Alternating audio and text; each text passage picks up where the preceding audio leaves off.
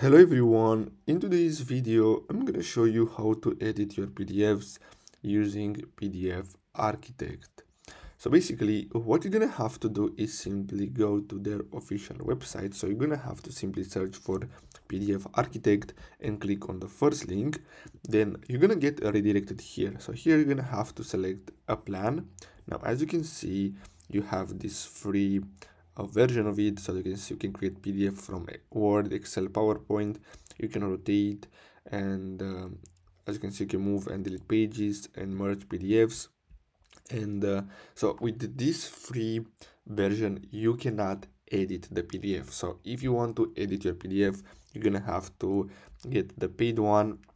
But if you just want to open and read any PDF document plus these features, you can easily use the free version of PDF Architect. So simply click on download free, and then what you're gonna have to do next, so the download should start automatically, and if I'm not wrong, this is available only on Windows. So if you have a MacBook or Linux, it's not available. So guys, I really hope you found this video helpful. Don't forget to like and subscribe. Thanks for watching.